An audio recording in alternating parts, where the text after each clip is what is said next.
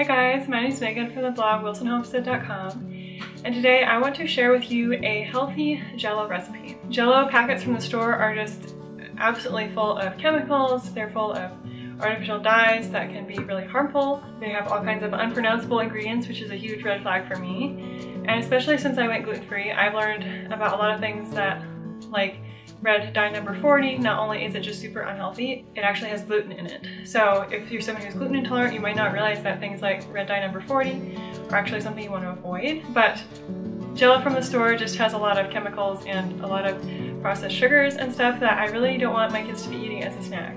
It also can be made with gelatin from conventional animals fed a really poor diet, which is also really bad. It's going to be full of hormones and all kinds of crazy stuff.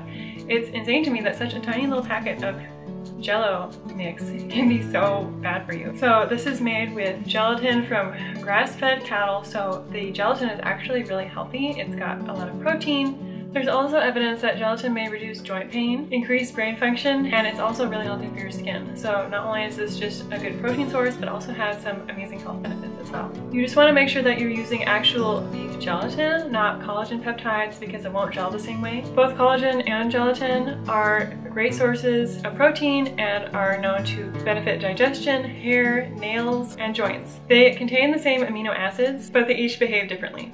So gelatin is actually something that's commonly used in diets like the GAPS diet, and AIP, which is autoimmune paleo, and SCD, which is specific carbohydrate diet. So gelatin digests more slowly than collagen and can actually coat the small intestine, which can help with healing the gut, which is pretty awesome. So I get my beef gelatin from Azure Standard. They have a really great price on it. I actually buy it in bulk.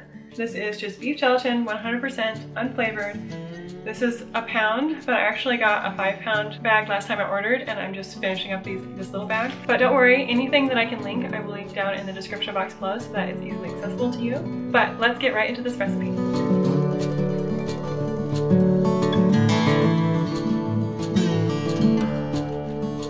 So actually, my favorite juice to use in this recipe is the leftover syrup from my home canned fruit. So I can a lot of pears and peaches and plums, and it's all canned in a syrup. And up until I knew about making this homemade gelatin, that syrup a lot of times just went to waste.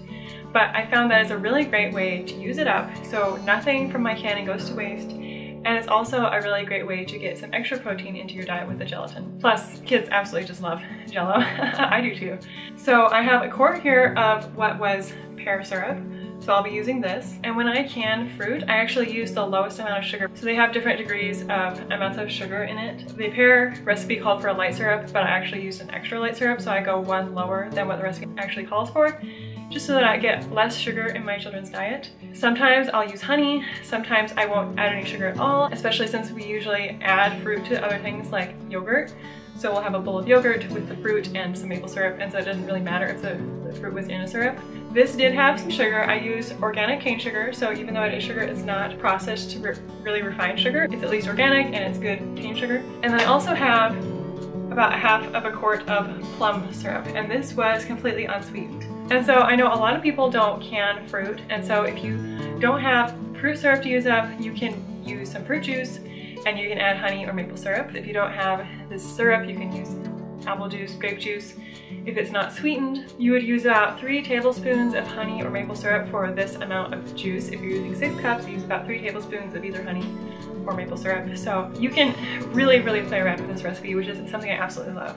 So you can use a combination of juice and water, you can use the syrup from your canning, you can use straight juice, you can use unsweetened juice and add some stuff. It's just like completely flexible.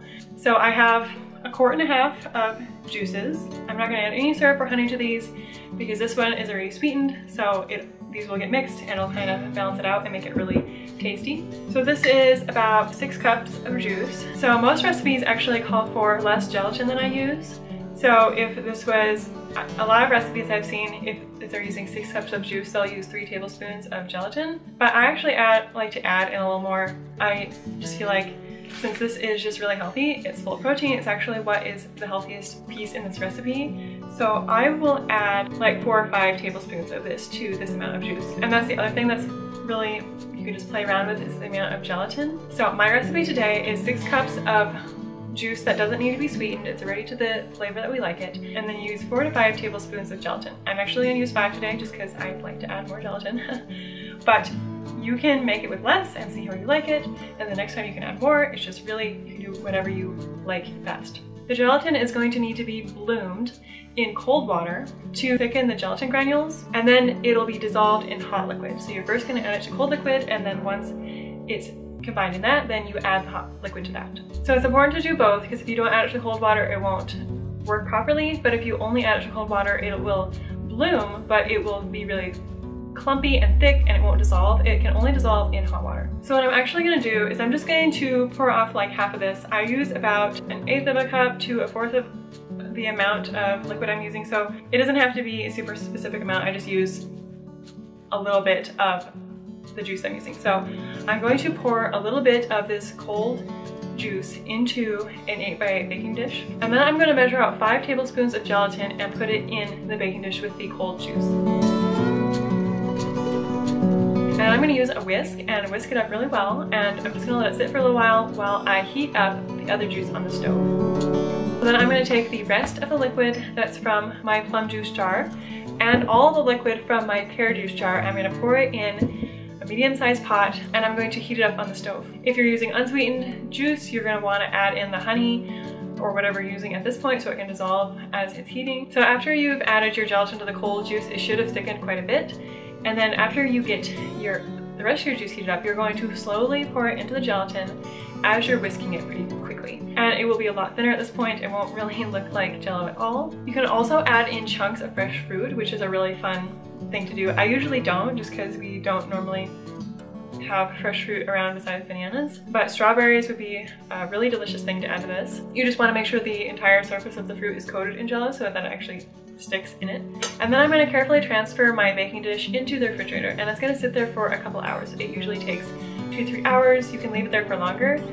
I've done this a couple times where I make this in the evening and then it just sits overnight, and by the morning it's ready. And then you can cut it up and take it out. Normally what I do is I just leave it in the dish and I cut out squares as we want to eat them for snacks. You can cut them in fun shapes. You can use a scoop to make them a little bit more round instead of square. You can do all sorts of different things with them. Normally I will add this along with another little snacky item like some cheese to my daughter's snack. I actually really enjoy eating this as a snack myself. I guess I'm still a kid at heart because I love Jello. But since we're using healthy gelatin that has a lot of protein and amazing health benefits, I do not feel nearly as guilty for eating Jello for a snack. Another really great idea for this is to add in elderberry syrup.